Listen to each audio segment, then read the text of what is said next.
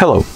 In this video we would like to show how you can set Opera as your default browser on Android 13. So first of all you need to launch the settings.